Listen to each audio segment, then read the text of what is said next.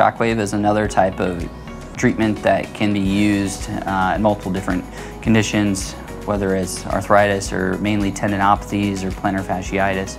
That has been shown to be a non-invasive way to help with pain. These patients that get shockwave therapy have been dealing with this for a long time, the order of months.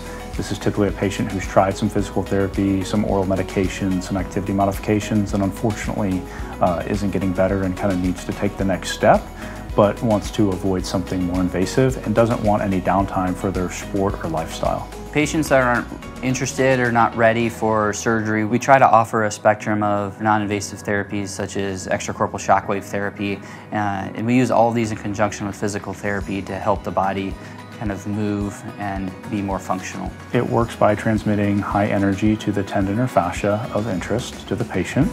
It's done in the clinic, outpatient, typically takes about 10 to 20 minutes. The patient will have some discomfort at the time of treatment, but often walks away feeling better after. It works both by desensitizing the tendon, but also helping it remodel and heal, so hopefully that patient can experience long-term benefit.